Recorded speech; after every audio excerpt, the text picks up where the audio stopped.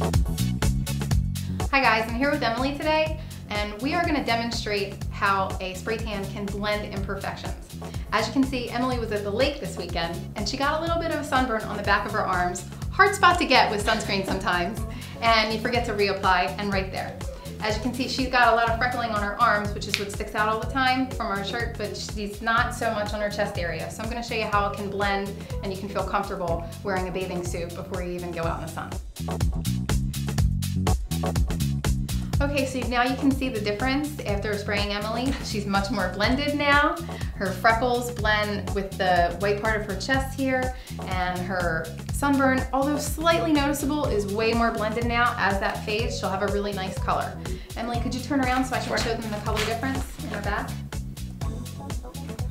You see the lines, guys? That's what color your whole body would be. Beautiful. Much better.